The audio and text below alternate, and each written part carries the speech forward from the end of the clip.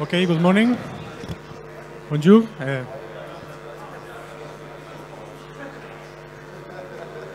Hello. Good morning. I am David. I will introduce shortly. Sorry. I will introduce shortly about Idem3 project before Jordi comes into technical details. For us, Idem3 is still a very young project, and we have been very quiet in terms of communication. But we have communicated about the libraries that Jordi developed about circuit compiler of Sitka Snarks, and also Snark.js, which in fact is core for our technology. But the project is much more than that. I want to position and to explain to you what we are and what we are not. Okay. So what we are is developing protocols, data structures, and models for a complete identity management system. Okay. And what we do is open source code, and we develop reference implementations for these protocols that we design. In fact, we are not forcing anyone to use our technology in the full stack or any specific model, but we are encouraging to use our models as a reference, to use our APIs, even contribute or provide feedback to the project. Okay. What the objectives of the project are very specific. We are developing a self-sovereign Ethereum-based identity. What we want, this is free for the users. We will see how it's performed. We also develop scalability being off-chain and not transacting on-chain, minimizing and structuring all in Merkle trees. Okay. We also, for us, it's core to provide privacy by design with this underlying zero-knowledge technology that I mentioned before, and the concept of the non-reusable proofs. And we also deliver a reference implementation for the user wallet and this key management solution to take care of the user keys. And also we are involved in the community standardization in terms of providing new standards and even adapting to the existing accepted for the community. So we are in the UX track, and we wanted to show a bit on the efforts of the usability, what we are doing in terms of the wallet. Okay? So we are developing, we are delivered our new version of a web-based wallet. And this wallet, we present some of the functionalities that we are developing to the user. So for us, it's very important to be a reference implementation which shows what we are doing. But in fact, it's a reference implementation. Okay? We are working hard to improve that because for us, and we understand, like other projects mentioned before, that adoption is key. Okay? We also included this functionality of export-import, but we are working on these improvements with some methodologies in terms of designing for trust for the user. These are very new concepts. The user has to understand what they are doing with the entities, with claims, also with where the data is placed, who has in control of these accesses, where the data is shared. Okay?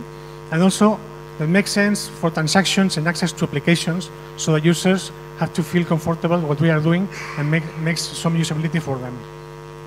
So we have this process, which is also something about methodology, but we are researching on what's the state of the technology, what can be performed. Our current roadmap even provides new functionalities. We are trying to include that, and we map the user flow in some screens and navigation for the user, which is understandable. We do some testing and iterations on the delivery of that, and also we try to provide and receive feedback for the users. So this is a process which are working on, and what we imagine in the future is not a wallet which presents to the user this complexity of decentralization, but something which is more easy for them, like this concept of identities which are structured into roles, and these roles has these claims or information attributes, and also they have access to applications in a direct way. So this is more structured like current applications and not so complex for the users, even though we are including something like zero-knowledge proof access or private access.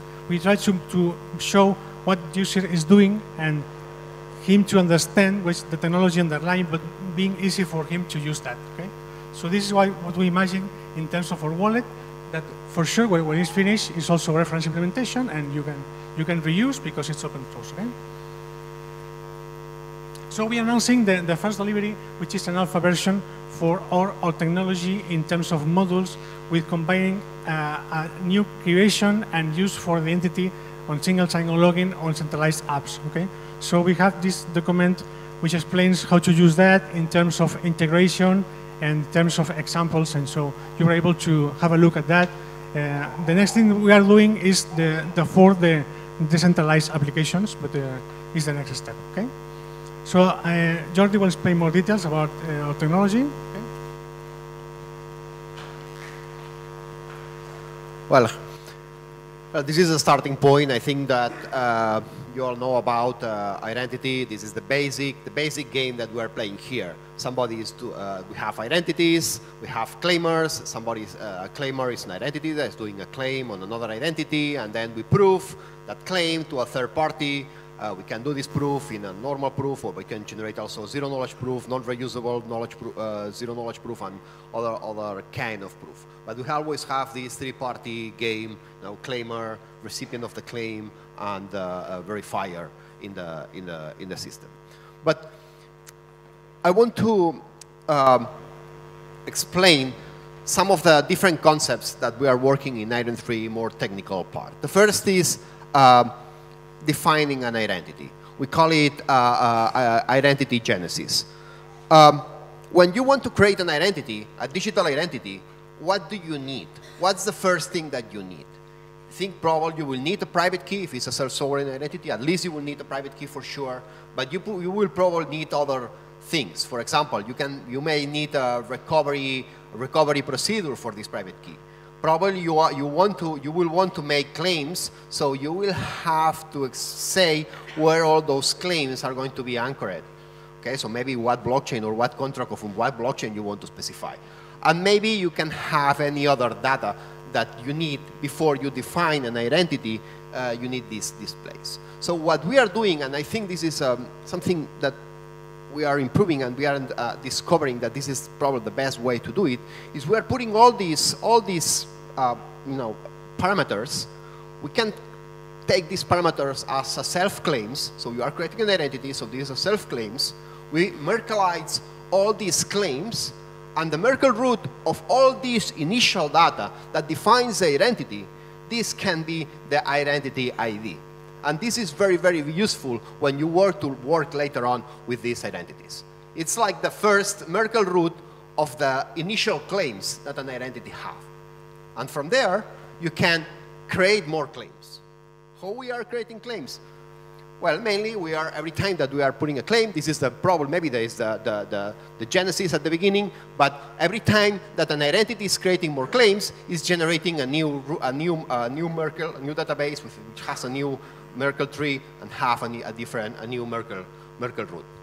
Okay, and in a normal system, what we call it in a direct claim, we will put this root in a blockchain. This model works quite well for example, for governments or for authorities that generates many claims per day. Now, a government that's generating, I don't know, thousands of claims per minute, it's okay that they do a transaction every 10 minutes to the blockchain. Okay? But for normal users, if you want to democratize, if you want to, everybody should be able to be a certification authority and have their own certification authority and meet claims, this is a model that does not work quite well and does not scale that much. So what we are doing is we're doing a thing that's quite similar, for example, what Plasma Zcash is doing. That mainly is there is a relayer, could be a centralized relayer or decentralized relayer, that mainly is making a claim that says that the root of the claims of an identity is this one. So this relayer can aggregate many users, many claims of many users, and with a single transaction, we can anchor all of those claims. And the nice thing of this is that this can be done in a truthless manner. So the idea is that the relayer can be a truthless relayer, so that so the relayer cannot put everybody's a random route for each user. The route needs to be signed and needs to follow some of the rules. So we are sure that nobody, neither the relayer, is going to be able to make any claim in our behalf. Of course, this has the problem that the relayer stops working. Maybe and in this case, maybe you will not be able to prove anything. But if you are able to prove, we have the warranty that this proof is valid. And this is the concept of relayer. So this is the concept of scaling the claiming system for each person. Another thing that we need to consider when we're working in identities. Identities, when they are alone, they are okay, but a lot of the identities needs to talk one each other and needs to discover one each other. And here is where we just designed it, say as a very simple decentralized system for discovering identities. For example, if I have, for example, a proof, but I want to see, for example, that this proof is not revoked from the original identity, I need to connect to this digital identity and see if there is no revocation that happens in the last moment. So how can I find this identity? So here is just a very simple, pragmatic protocol that just when you want to find an identity, you just use the peer-to-peer network, Whisper or Live P2P, whatever. You send the transaction, say, I'm looking for this identity, and the identity or an agent that authorized for that identity just solves and says, hey, here, if you want to connect me, you can talk to me here. And this here can be any protocol. Can be maybe a centralized protocol, a web service in some server, or can be a decentralized protocol or a Tor, a Tor service, whatever you want to put in there. Okay, but this is a way for discovering identities and what can you discover? And here is the interesting things. Is when you want to communicate with an identity, we define these identity-based services. So maybe you want to send him an email, a message. Maybe you want to get, I don't know, their LinkedIn or their their public claims, or you can have even access to their public part of their social networks, or many other applications that are identity-centric, that represents yourself. So this is a point for discovering these kinds of services that you can add on top of that. Going a little low level, what can you do? What are the basic actions that you can do, that an identity can do? Mainly are two things, and that's it. It's creating a claim, so signing things, or you can get a message, and you as an identity, you sign the message, or if you want, you make a claim, that at the end is signing a message with a timestamp, with a time-related things. Of course, then you can create proofs, but proofs are not implicit to the identities. Anybody can create a proof on any other thing. But from identity, these are the two basic actions that an identity can do. But to work from the user perspective, what we see is that most of the times, when we are working with an identity, mainly what we are doing is just filling forms. An identity mainly means just, so an identity maybe is sending a form, requesting somebody to fill a form, the person just fill the form and send it back. The difference here is that a form not only can have normal data fields. When I'm saying data fields, can be text fields, multiple choice, or pictures, or whatever. There are, I would say, at least two new kind of fields that we introduce in these forms. The first one is a signature. It's quite easy. Most of the forms, paper forms, they have a place also to sign. So in some way, an identity should be able to sign forms and should be a field for signing things. And the other thing is proving things. So it could be a field that's requesting some sort of proof. So you should be able to prove a form. As an example, imagine that an employment application form. probably will have some information about things, but in some point maybe there is the degrees that you have. So here in the degrees, you will not only put which degree you have, you probably will put the proof that the given university just made that degree, and you're just filling a normal form of this kind. So this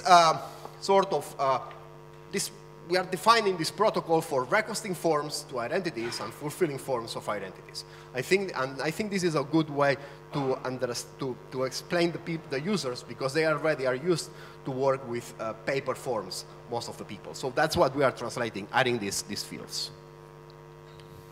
What else? Another thing on an identity is naming identities. If we have to refer to identities with a hashed number, this is not usable for most of the users. So what we are doing here is we are using this claim system connected, if you want, to the ENS system. At the end is the owner of the name. The owner of a name is just doing a claim that a given name, a given subname of that domain belongs to a given identity.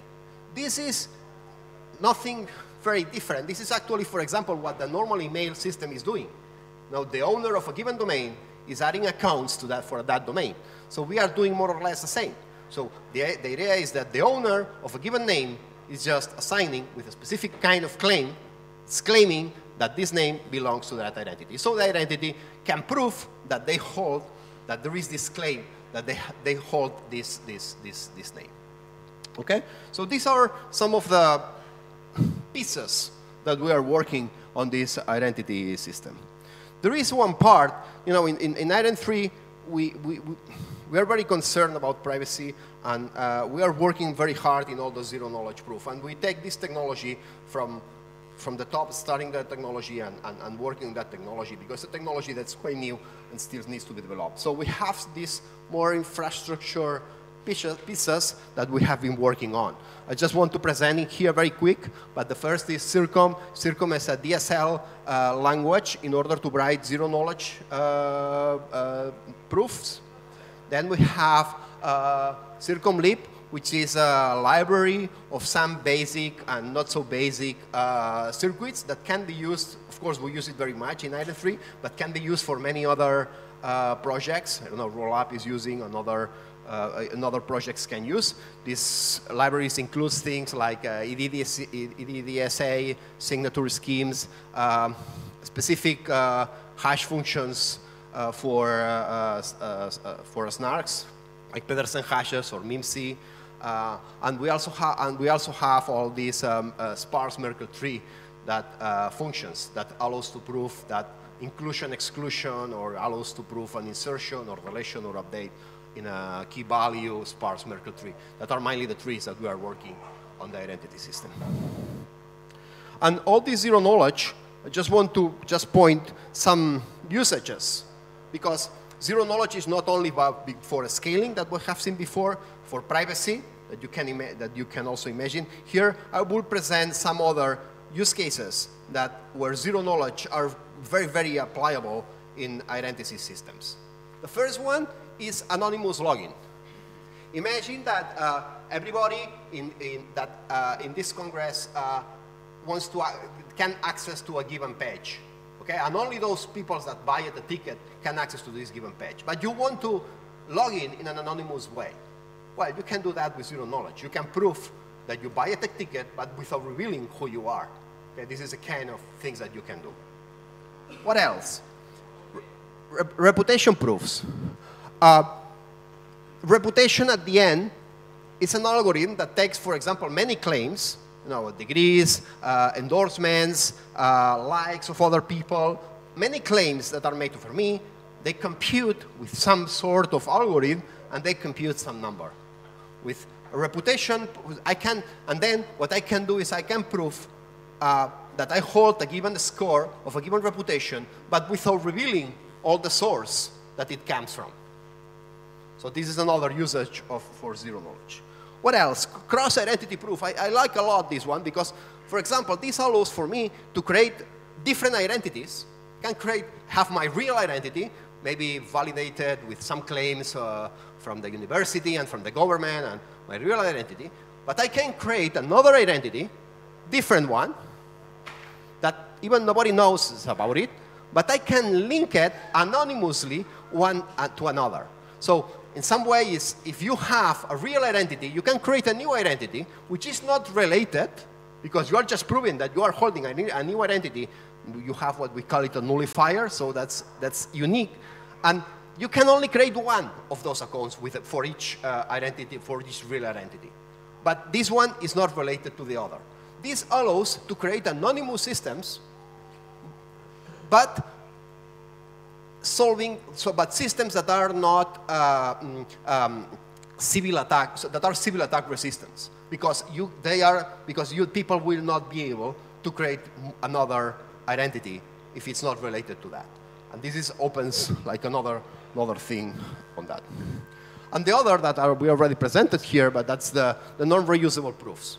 It's possible to create proofs with zero knowledge that prove any kind of proof, but that the recipient of the prover cannot reuse it. If I'm sending, so if I want to prove David something, I can send a proof to David, but if David takes a proof and publish that, this proof is not valid. Nobody will believe that.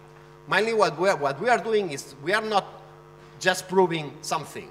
We are proving something, or as I'm proving something, or that David have his private key, or that I have his private key. So because it's obvious that I don't have David's private key, that means that David believes me, is not for sure that this other proof that I'm proving is valid.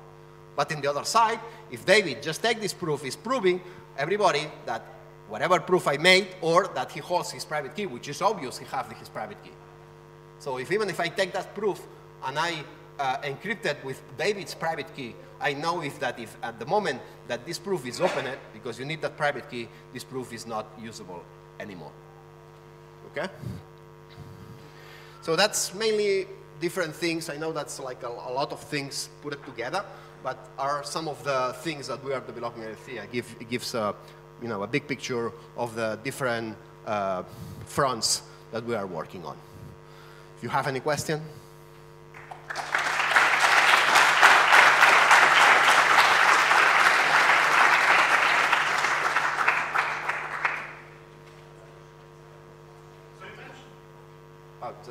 I don't care. Thank you for a great presentation. I especially like your example for use cases. My question is regarding about proof of reputation. I'm interested, for example, if I paid you to give me a good score, and is it possible because the source is not revealed? If you, sorry for that. How this use case can work? If I pay someone to give me a good score, and he is able to do that because source will not reveal it, and I will have a good reputation score, and he will be okay with that because the source is not revealed. Yeah, I'm not talking about the goodness or the badness of the reputation systems. Here, I'm just showing a use case where you can prove that you have a given score, given a specific algorithm, a known algorithm. The algorithm can be good or bad and can be gameable or not. But if you know this way to compute a score that's based on claims, and then you can prove that the result of this score algorithm is this one without revealing the inputs of the claims. Of course, designing reputation algorithms is something that's complex, and of course is out of the scope of this project. It's just an example of how can you use a claim system with a zero knowledge proof to prove something without revealing where the source came from.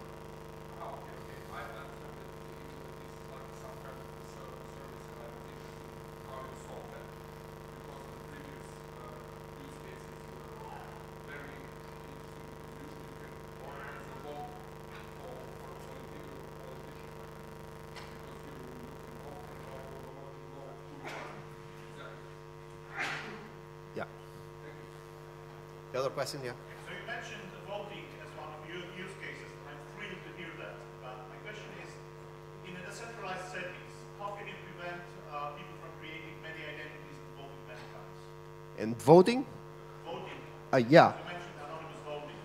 Well, How can you assure everyone gets one vote? Cannot create many identities. Well, there are many schemas, but in general, any voting system, the initial, you need to start from a census, from a list of voters that can vote in a system. And this is a list of identities. Okay, so you need a central authority. You need before voting, you need it can be a DAO. A DAO, and the voters maybe are the stakeholders. But you need, it can be, so, but you need, if we're talking about voting, you need to, some way to construct initial census. Who can vote? How do you construct that? It can be centralized, of course, but can also be decentralized. It depends on the application. Yeah.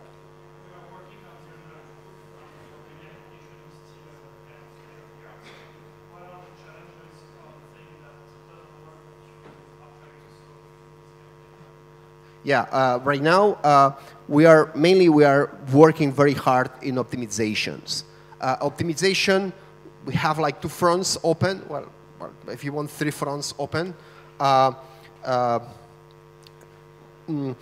One of those is trying to, for generating these big proofs, trying to using clusters and huge computers in order to compute this big proof as fast as possible for these kind of single operator systems like that. That's one thing that we are working hard on that part. The other is trying to compute zero knowledge proofs in the browser. We are working very hard. We are writing very low level WebAssembly primitives to run fast in the browsers. This is the other. And the other is more technical, but it's about the compilers. This compiler is like a first version, and we need to improve also what we call the witness generation way that we are improving that part. And it's more about the compiling. But that are the 3 points that we are working hard on that. Yeah.